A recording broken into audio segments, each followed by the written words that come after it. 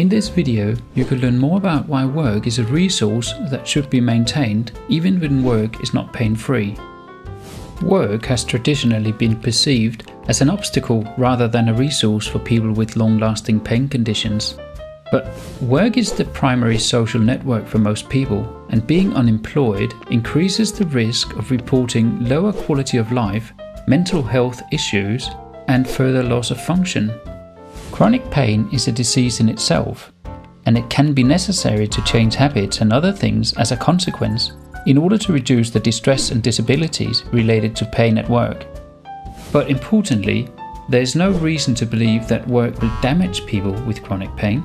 In fact, for the majority, the physical load on the body from work is much lower than the load we apply through normal activities and exercise, which is recommended for everyone with chronic pain. But despite the benefits of returning to work for people with chronic pain, the process is very difficult. A very common obstacle is unhelpful beliefs regarding pain, such as believing that work will damage your body or that sitting in the wrong way caused the pain in the first place. Such thoughts are believed to be associated with increases in pain, fear and worries. Equally, co-workers may share these thoughts, which can then lead to stigmatization and questioning of whether the person in pain will be able to fulfill his or her job sufficiently in the future.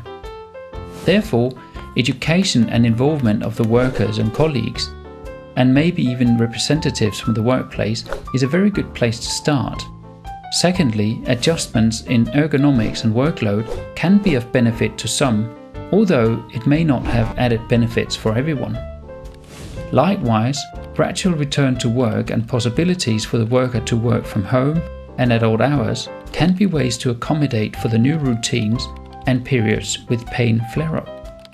In summary, returning to work is always a relevant goal for most people with chronic pain. Some may need to work part-time, while others will need to adjust their work to their capacity.